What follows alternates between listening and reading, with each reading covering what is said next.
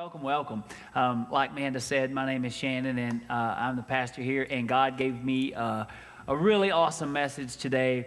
I was thinking this last week, it was said by several different people that Christmas is this huge season. It's a whole season long. The stores start celebrating Christmas right after Halloween. So it's, on November 1st, the second October 31st is over. You can find Christmas stuff. And actually, in a couple of stores, you could find Christmas even before then. Christmas is a big season, and we start anticipating this Christmas season way before it gets here. And we plan and we prepare and we have family and we have parties and people come in and we get out of our routine and we do extra special services in here, and we drive the praise and worship team nuts by demanding so much stuff from them, and we do all this stuff, and you go out if you're a parent and you get exactly what your kid wants and hopes for, and then some things that they never asked for, but you're like, oh, I think they're gonna love this is gonna be great. So you build up this whole thing, and then the day comes and it's over, and it's over real quick. And it's kind of, there's always this that Christmas is over. You waited and we waited and you waited, and even when you got exactly what you wanted, it's still over. The time that you've been waiting for is over. So this message today is what happened the week after Christmas, because we're in the week after Christmas. All the silent night has been sung. You know, the silent night might be over, but the joyful noise has just begun. The week after Christmas was very important to the story, and it just so happens that church falls on exactly 1 week after Christmas, and when you look forward to it so much, we can actually get a lot out of what it is that we look forward to. There's a whole lot that can be drawn from that. I know there was a lot of new things in our house now because Christmas. Because Christmas came, we have some new stuff, don't we, Jet? What is the coolest new thing that you have? You have Hot Wheels tracks. Yes, you do have Hot Wheels tracks, but I would say you have something at home that's even cooler than that takes a whole lot of care, love, and attention. A puppy. We have a new puppy at our house, and we can't decide whether this puppy's name should be Trixie or Chewie, because he kind of looks like Chewbacca. Plus, he chews on everything. Ewok is one of them. I think Metal Detector was one name that crossed the, so we don't know, but we have new things at our house. So for the kids that are in here, how many of you have new stuff at your house that you're excited about? Yeah, me too. All right. How about for the grown-ups in here? How many of you have new stuff at your house that you're excited about? Me too. I have new stuff at my house. What did the Terry house get? Lizzie and Aiden, what's new at your house that you love? A barbecue pit? Did you get a barbecue pit, Lizzie? A vacuum cleaner? A robo vacuum cleaner. That cleans by itself? Sounds like that was Mom's present. Yeah. Was that your present, Lizzie? Okay, good. Oh, you want to open this awesome box at Christmas, and your mom and dad bought you a vacuum cleaner. That ranks right up there with a kid getting socks at Christmas. I hope nobody gave your kid socks for Christmas. Did you get some socks? But if they're cool socks, it's okay. Like, I got some cool socks. I got this R2-D2 tie. For those of y'all that don't get to see me up close, these aren't just stripes. This is R2-D2 and R2-D2 socks. So it's fun to get things. But Christmas is fun, and in that moment, it's great. However, what happens after Christmas is vitally important. And we have traditions after Christmas, just like we do at Christmas time. I don't know if you guys do, but our family does. We go hunting every year after Christmas. Does anybody else have a tradition? Who goes shopping? Anybody go shopping? My sister. All right. Shopping, I heard, is really good after Christmas. I don't know. I'll never know. I'm not going. It's crazy. Is it crazy? Is it just as crazy before? Anybody else have a tradition the week that you do the same thing the week after Christmas? You don't. You're 6. All right. How many traditions could you possibly have? What do you guys do? Already? You plan for the next year? Wow. Well, that's pretty cool. You're on it. Our family doesn't plan for Christmas until Christmas Eve sometimes. Did we get anybody anything this year? No, I'm kidding. But we have a tradition after Christmas, and it's always one of the best parts about Christmas is actually what comes after Christmas. My dad and I have been going hunting the week after Christmas since I was, I don't know, since I was a little kid. And I remember my nephew Hudson, all the other little kids leading up to Christmas are ready for Christmas. What's Christmas, Christmas, Christmas? And what are we going to get? And here's blah, blah, blah, blah. And Hudson was asking, when are we going hunting? When are we going hunting? And he was already looking forward to the week after Christmas, which I thought was really cool. So we played with him a little bit. We're like, you know what? It's supposed to snow. We're not going hunting this year. He's like, what? You know, like, so it's fun to play with folks. But the week after Christmas is super important. And some look forward to that just as much as we leading up to Christmas. So right now we're going to read what God had going on back in ancient days, right after the beautiful night that we all know of when Jesus was born. We know the story in Luke 2 where the shepherds were watching their field by night, and an angel of the Lord came upon them, and they were sore afraid. And he said, "Fear not, I bring you good tidings of great joy, for born to you on this day in the city of David is a Savior, who is Christ the Lord. And there should be a sign unto you. You will find the baby wrapped in swaddling clothes and lying in a manger." And we just studied all of that stuff, and what a beautiful night. But then what? Okay, so the baby's here. They came. Now what? Okay, so if we will turn to Luke 2, New Testament, Matthew, Mark, Luke, and John. So turn to, we're still in Luke 2, but we always stop reading after that part that I just said, after the baby was born. We're done. But there was a whole lot more that happened. If we go to Luke 2 and start in verse 20. So this is after they hurried off. They found Mary and Joseph just like they'd been told. And they were amazed that this is happening. There's the Christ child. He's in a manger in Bethlehem, just like it was prophesied, and they were amazed. And Mary treasured up all of these things and pondered them in her heart. And that's usually where we stop and we have our Christmas celebration. Then what happened? Verse 20. The shepherds returned, glorifying and praising God for all the things that they had heard and seen, which were just as they had been told. So we'll come back to that, but first and foremost, the very first things that they did when they returned, they glorified and praised. They let go of some heavenly praises, telling everything that they had heard and seen, which was exactly like what they had been told they would hear and see. Verse 21, on the 8th day, when it was time to circumcise the child, he was named Jesus, the name the angel had given him before he was conceived. When the time came for the purification rites required by the law of Moses, Joseph and Mary took him to Jerusalem to present him to the Lord. As it is written in the law of the Lord, every firstborn male is to be consecrated to the Lord. So they were following the law. Joseph was rich in the law, and he was going to do this the right way according to how they did things back then. And to offer a sacrifice in keeping with what is said in the law of the Lord, a pair of doves or 2 young pigeons. Now there was a man in Jerusalem called Simeon, who was righteous and devout. He was waiting for the consolation of Israel, and the Holy Spirit was on him.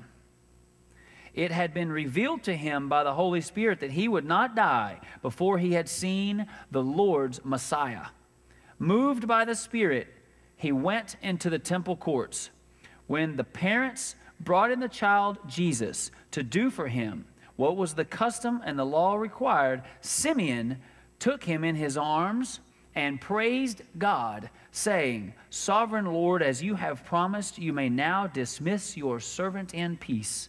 For my eyes have seen your salvation, which you have prepared in the sight of all nations, a light for revelation to the Gentiles and the glory of your people Israel. The child's father and mother marveled at what this guy just said about their son. That is an incredible, imagine this is your child, and here's the temple priest that you go to take your baby to, as is custom. He's one of the high ups, man. Everybody believes this guy. He's one of the most prayed up, word up kind of guys that there is in the time. And he takes one look at your baby and confirms that's the Savior of the world. That's the Messiah.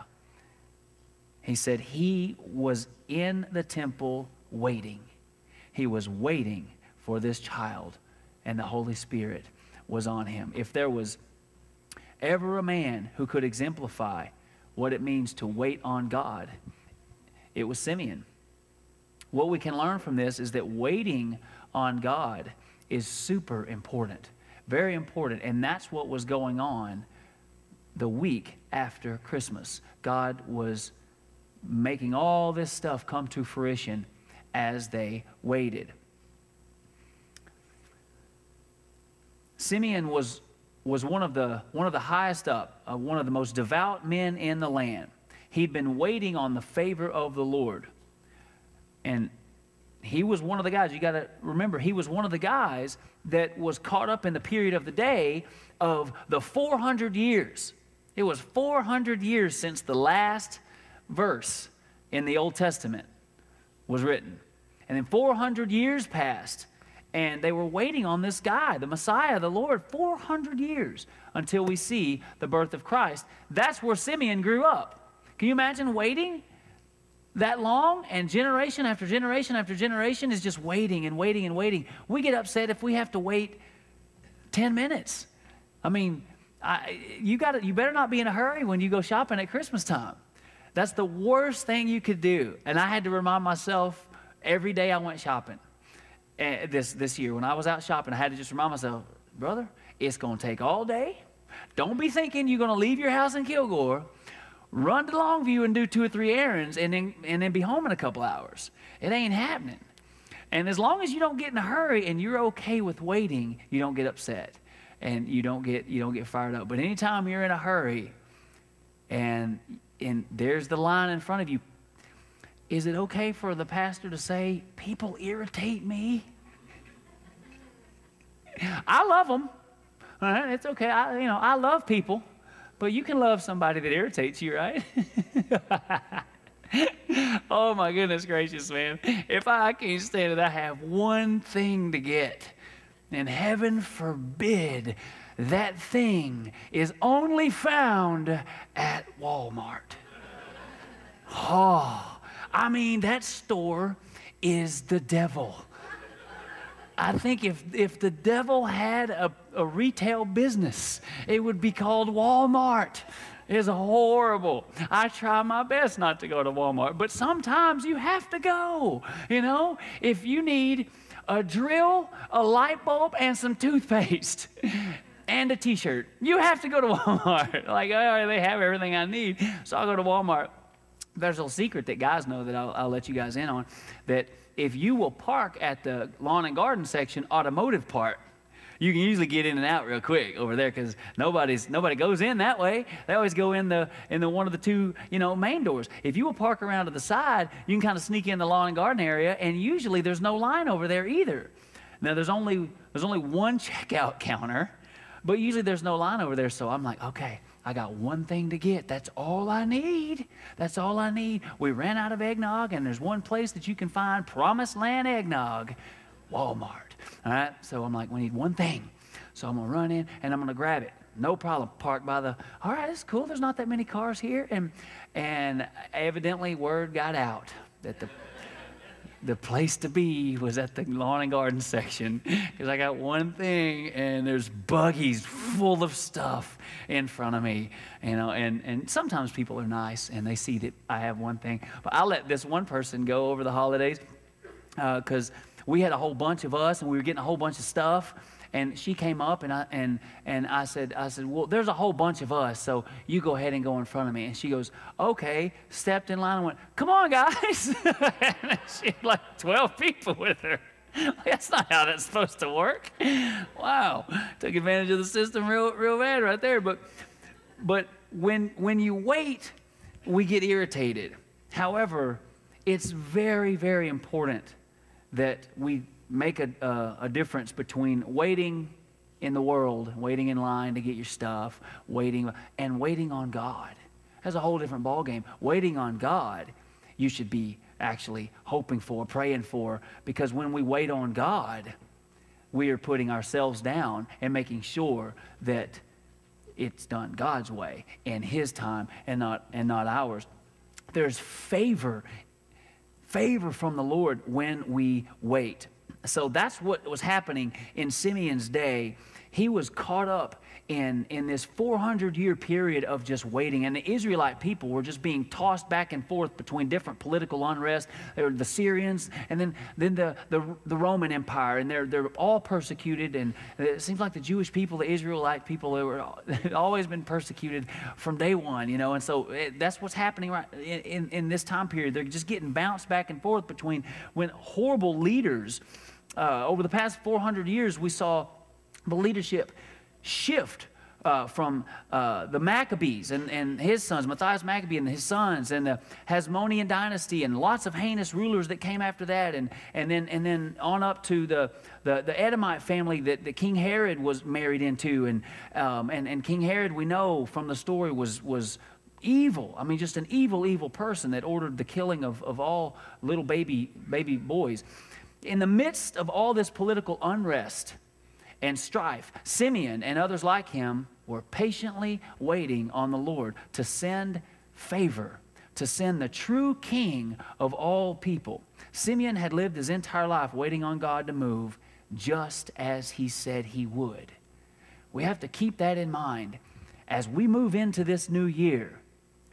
We have to keep in mind God has already made us promises. God has already laid in your heart a purpose. We sometimes get sidetracked because New Year's Eve brings about New Year's resolutions. So there ain't nothing wrong with making resolutions. However, resolutions typically are what we want and what we think should happen. And they usually, the top three resolutions are work out more, lose weight, make more money, right? I mean, hey, that's a good year right there, right? Let's be more fit, right? I'm going to work on my six-pack this year, right? I'm not even making that a goal. Don't anybody ask me, how's that six-pack coming? It's not. All right, but those are our, you know, that's a resolution. But God has already made us some promises. So when we go from this Sunday to next Sunday, I want us to think about some stuff, and I'm going to offer you a challenge here in a little bit about what to think about, how to start the new year.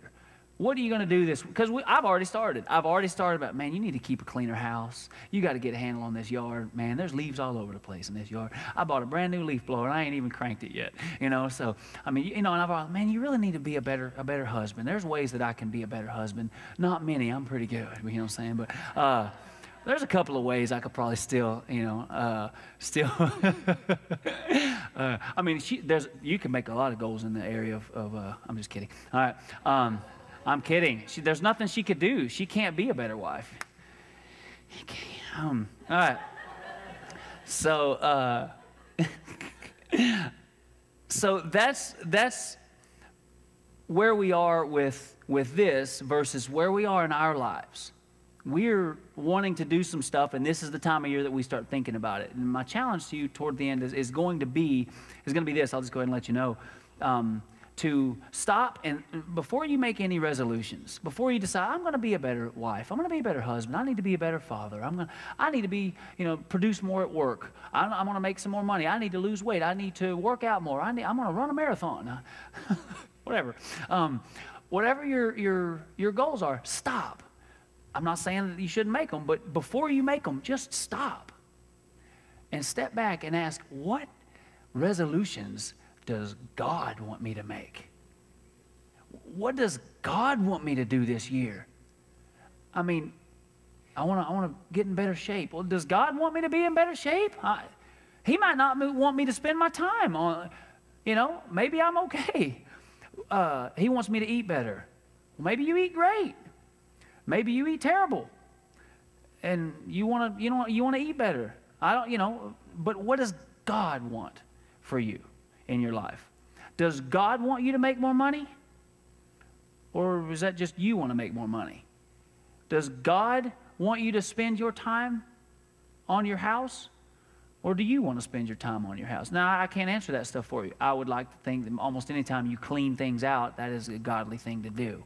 If you eat better, that's a very godly thing to do. That's one of the things in God's Word that we hardly ever talk about. But it's in God's Word, the same as teaching your kids about baptism and reading their Word and the Bible stories. It's, so those types of things I would think are definitely in there. But I want you to stop and think about, what does God want me to do? And then wait. Wait on God. Wait for God to answer you. Because He will. He will answer you. Pray about it and wait for that word to come. And if you're familiar with talking to God, you know exactly what I'm talking about. If you're not familiar with talking to God, I'm like, what are you talking about? Just wait till I hear Him? I'm not going to hear voices in my head. Well, you may not hear voices, but God will talk to you. He will talk to you. He'll have somebody come up to you out of the blue. And you're like, man, I just prayed for that. He'll have a song that comes on that fires off He speaks to us in many, many different ways if we will wait on Him.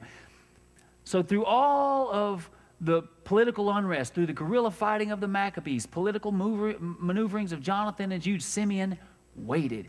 Through all of that junk going on in society, he just waited. He was true. He was steadfast and waited. And through the crafty manipulations of politically ambitious families, he waited on God. Through the topsy-turvy economy of the Jews, Simeon waited on God. Through the cultural transition from Greek Hellenism to a world dominated and controlled by the Roman Caesars, Simeon waited on God. Waiting on God is vital, because waiting on God first brings about anticipation, and that brings about excitement, thought, and dreams. When you wait, oh man, you start getting so excited about stuff. We all just experience that at Christmas time. When we go hunting, how many of you hunt? Raise your hand if you hunt. Hey man, that's what I'm talking about. Some real men in here and women. All right, that's what I'm talking about. Love hunting. I'm gonna do a message I've done this from time to time on hunting, so I'll let you know when it's coming up, so you can invite everybody you know that hunts. But one of the greatest things about hunting is everything gets quiet, and you can hear things that you cannot hear otherwise. And there's a message in there about being quiet and turning off the noise and hearing God's voice. But I'll share that later. But one thing was said this year when we were hunting. It was cold. The first morning that we went hunting was this Wednesday morning. We woke up and it was 27 degrees outside. And 27 is really not that cold. I mean, we've hunted in 19, 15, but it didn't feel as cold as this 27 because it was drizzling, and wet and rainy and windy. And now that's icy. I mean, it was so cold. I think Pastor John, he was like, how did the boys do? How did they do, hunting? And I'm like, they did fine. They did fine. We just bundle them up and take off, man. They do just fine. Not one of them complained about it, because their ambition and desire and love for hunting far outweighs what sacrifice they have to make about the weather. Like, I'll sacrifice being cold for a minute because of what you're waiting for. And most of hunting is waiting. You just sit and you wait. Why do we sit there and wait? Why are we willing to wait through the cold? My hands are freezing because I always forget to keep my gloves on because I'm doing stuff with you know, I do stuff, you know, that you can't do with gloves on. You know, you load your gun and, you know, you blow on the call and the binoculars and stuff like that, and I'm doing things. And I just forget to put my gloves on, and I forget to put them in my pockets. It's weird, but I'm so excited about being there, I forget my hands are frozen until they start hurting, and then it's too late. Then you can't warm them up because there's nothing warm in the stand, except unless your dad who took a heater to his stand. There's no reason to be cold. Like, I got a heater. He gave me a heater. This is when he's like, you want a heater? And I'm like, no, I don't really want a heater. And then, but I'm going with rain the first morning. I'm like, well, I'll take a heater. Okay, I'll take a heater. So then I start thinking, a heater. I'm going to have a heater in my stand, a little propane heater. This is going to be fantastic. And we get there, and the head of the heater doesn't match the propane tank. And so I get all excited that I'm going to have heat. Nothing, you know. And Rain was like, thanks a lot, Gramps. But Gramps was toasty. But waiting produces anticipation. So don't ever let yourself get upset when you're waiting on God. Allow yourself to be excited like we are when we're waiting on Christmas, like we are when we're waiting on that big 10-point trophy to show up. Like, be excited when you have to wait, because when God finally produces what it is you've been hoping for, it's perfect, and it's better than you ever imagined. So waiting brings about this anticipation, excitement, thoughts, and dreams. And also when you wait, you ensure that you're doing it God's way and not yours. Simeon's waiting for the comfort and solace and consolation that only God can bring. And we need to realize and really let that sink in, that the world can bring you some pleasure. You can fill out this is what I want to do this new year. I want to have my goals, and I'm a very goal-oriented person. And, you know, this year I want to do this. And in my speaking career, I want to do this. You know, I've already got 3 books written that aren't written yet that I want to, by the end of 2018, I'm going to have these things, you know, bam, bam, bam, bam, bam. And I've already, what am I going to do this year? And that stuff can bring you some pleasure. The world can bring you some pleasure, but there are some things that only God can bring you. Can you get an amen? I mean, that only God can bring you. The world can give you advice, but only God can give you true direction. The world can give you a high, but only God can give you true joy. The world can give you a temporary hug, but only God can wrap His heavenly arms around you. The world can give you a few moments of happiness, but there's nothing that compares to the joy of the Lord. Simeon is waiting for God to send that consolation, the one prophesied by all the prophets. He's waiting for God to send a king, a counselor, a monarch, the truth, the way, and the light of life. He's waiting for all the Old Testament prophecies to move from words into flesh. The Word became flesh. All of that for hundreds and hundreds of years, all was here, boom, in the embodiment of that child. Everything that it represented was right there in front of you. And that's what he was waiting for the prophetical to become the physical. And it says that the Holy Spirit was on him. This is one of the coolest things about this story, that in the Old Testament, it said that the Spirit of God fell on people. And even when Jesus came, the dove came and lit on him. And it said that Simeon had the Holy Spirit, or the Spirit of God, on him. What we have all been waiting for, though, is when Jesus came, he taught us that when he leaves, don't worry, I'm going to go away. They're going to kill me. I'm going to go away, and you will see me leave. But don't worry, because what did he say he would send? Another one like him. Yeah, exactly. Yep. He would send a comforter. He would send another one just like him, the Holy Spirit. And it said about the Holy Spirit that he would not walk beside you as I have, Jesus was telling them. This comforter will not walk beside you as I have. This comforter will be inside you. Different from any other time in history. That's never happened before. Didn't even happen to Jesus. When Jesus walked to the river and John the Baptist was baptizing, the Spirit of the Lord descended and landed on him. Simeon had God on him. But after Jesus, we have God in us. He's not on us. He's in us. We waited and waited and waited and waited, and finally this thing came. But it wasn't just some present. It wasn't even just some child in a manger. It was something that would forever change the world, and all of our lives would never be the same again, because everyone in here that can hear my voice already has been saved. You already have. The baptism of the Holy Spirit has been presented to the world. You ever get a Christmas present and someone hands it to you and you don't open it? No. Or who does that? Every present that was given to me, I ripped through it. I opened it. I fully received it. And I've played with all my toys. And I still get toys. I love toys at Christmas time. But if someone gives you a gift, don't you receive it? How ugly would it be if Curtis walked up to me and was like, Pastor Shannon, man, I love you, and I bought you this gift. And I went, and flipped it out of his hand. I don't want that. I mean, how would Curtis feel? Right? Well, Miss Janet asked, how was church today, Curtis? A little confusing. Huh? I'm not sure how I feel about Pastor Shannon anymore. That's not how we act. When someone gives you a gift, you open it. You have been given a gift that the world waited for 400 years.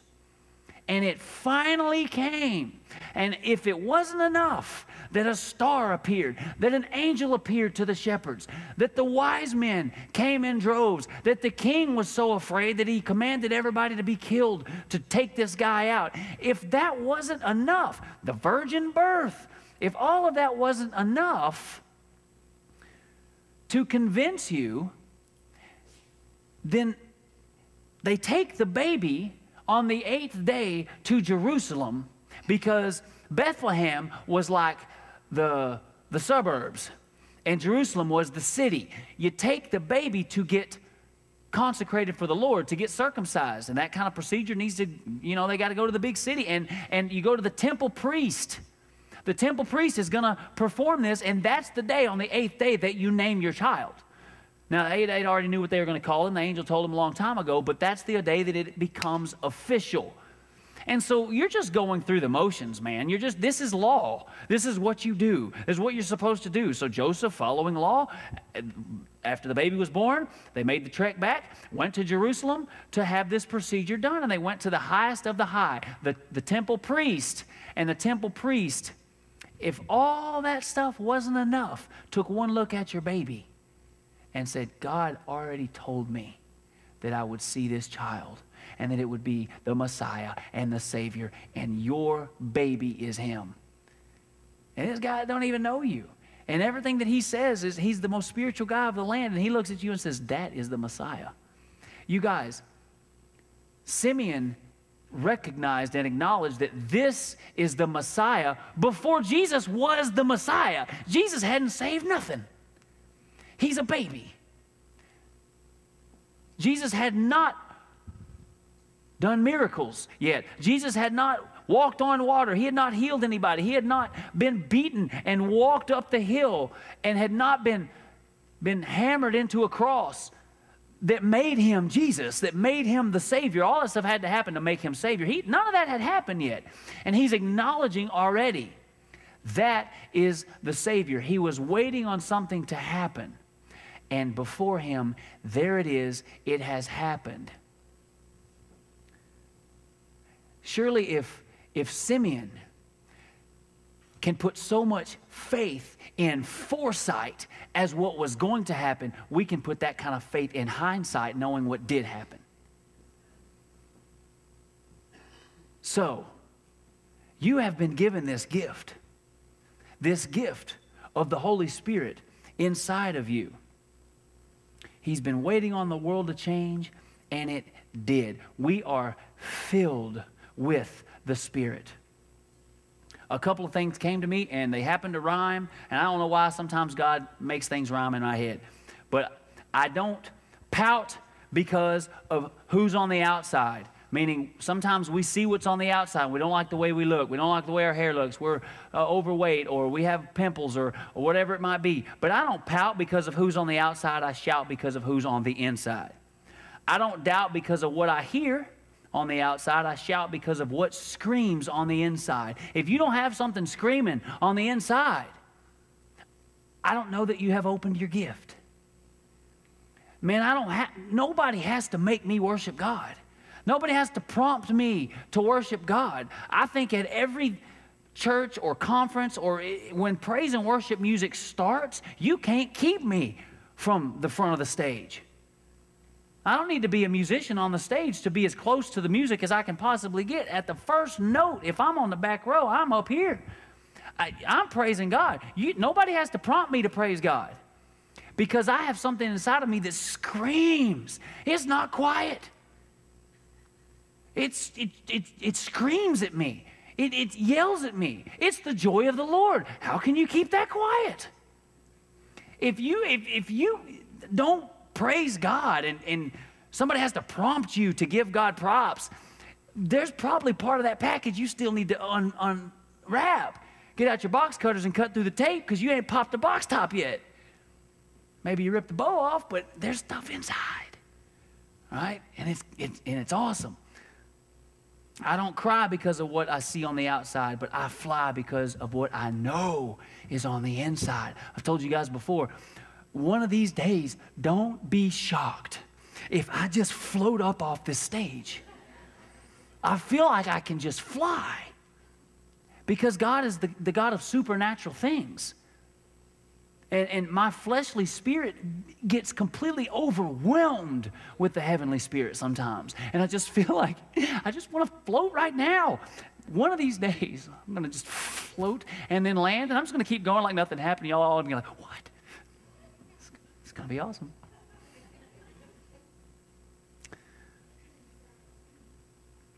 So Simeon sees this child that the Holy Spirit already told him, you won't see death until you see the child. And then he sees him. He has to wait. He's old. And he waits and he waits and he waits. He doesn't give up his spirit until he waits and he waits and he waits. He's able to move from worrying about this world to rejoicing about the world to come. And what was very interesting is the custom of the law was on the 8th day, they named the child and give the child a blessing. That's what they did. They circumcised the child, consecrated him to God, named the child, and then blessed the child. The temple priest blessed the child, but he didn't bless the child. This day was unusual. As they bring the child to the temple priest and put the child in Simeon's arms, he didn't bless him. How you bless somebody that is already fully blessed? We read in Scripture today that all he could do was bless God. He just thanked God, which is very vital that we understand that was completely different. The first time in history that that's ever happened. They bless the child. Simeon didn't bless the child. He blessed God. The job of the priest was to proclaim this blessing. But how do you do that to this one?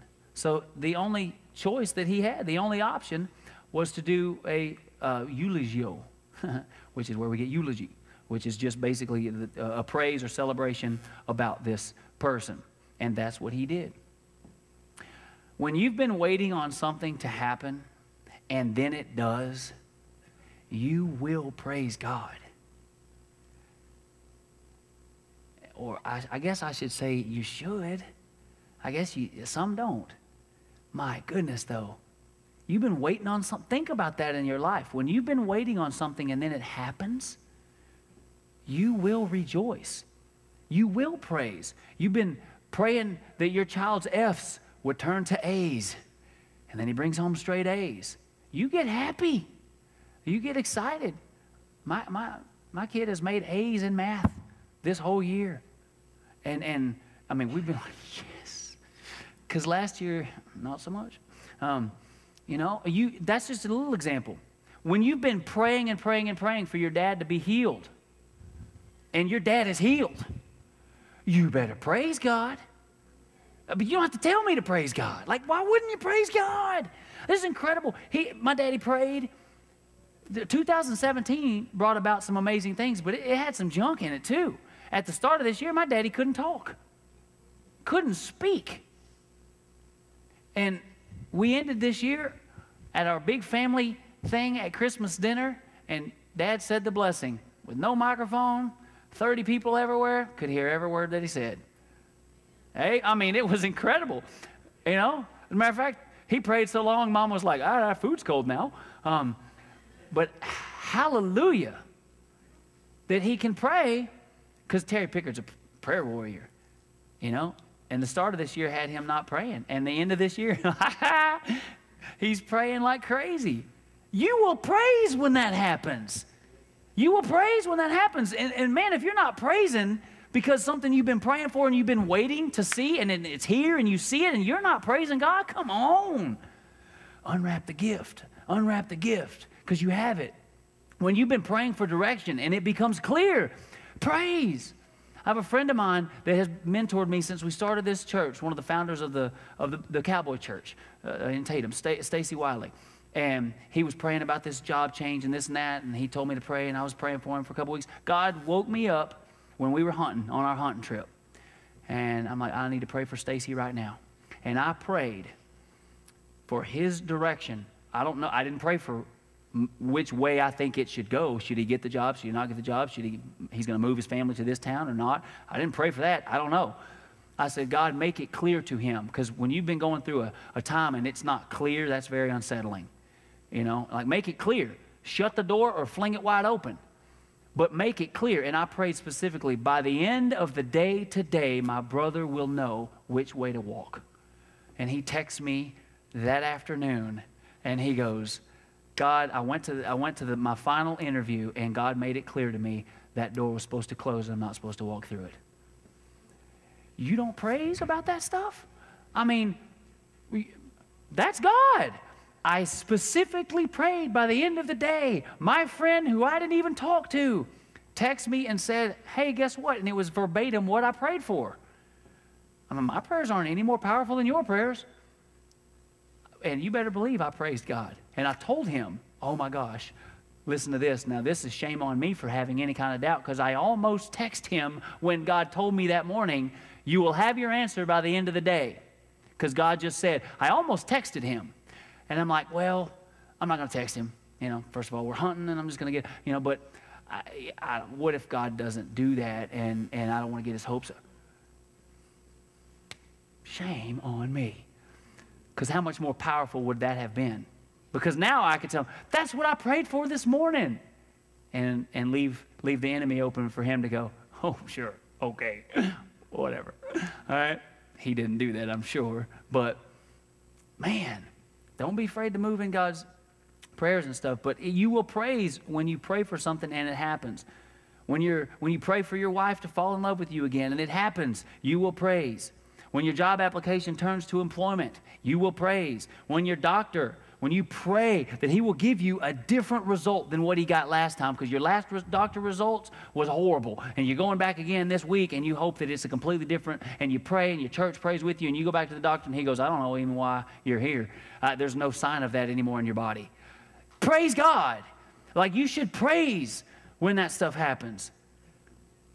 Simeon realizes that is what he has been waiting for is now in his arms. It's now in his hands.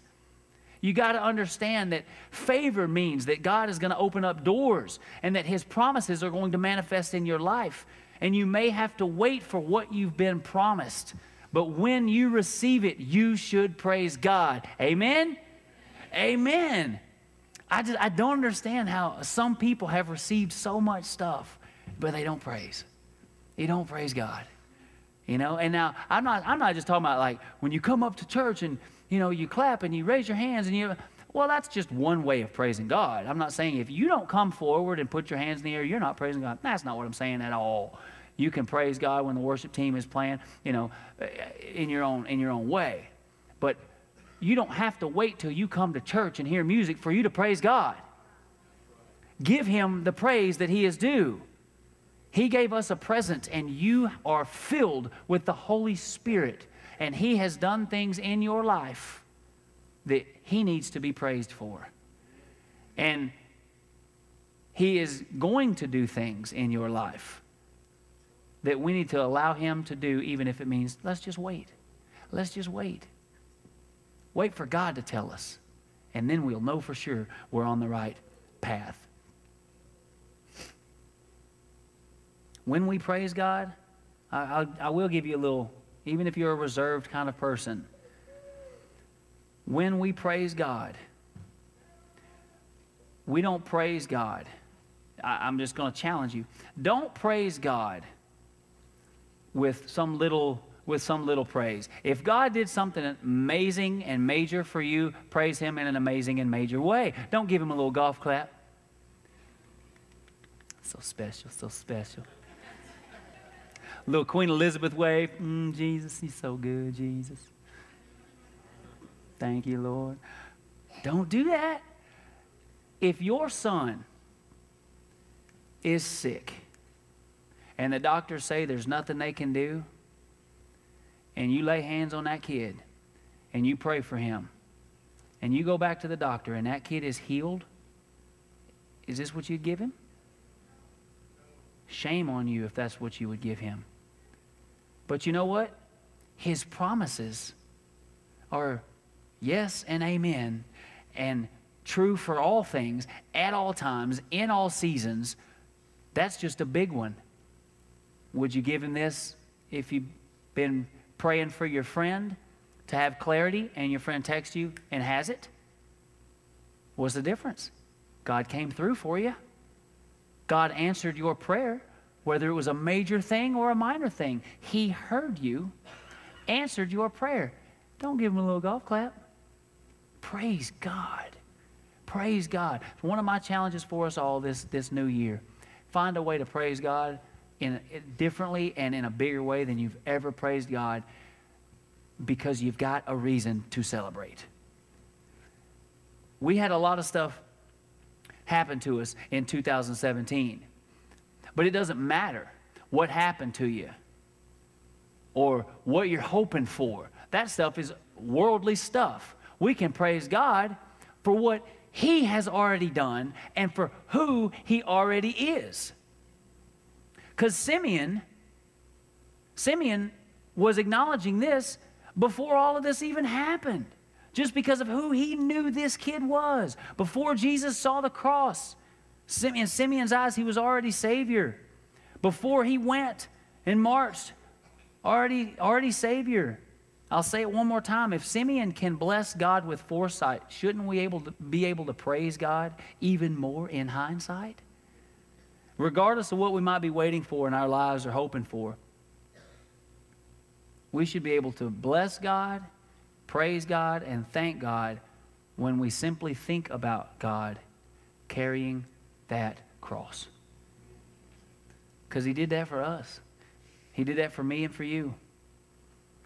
You're alive and are blessed because of the gift that God gave you, because He climbed up that hill knowing He was going to His death with them spitting on Him and beating Him the entire time. Do you know that tonight you're going to go out and you're going to have a great time because it's New Year's Eve?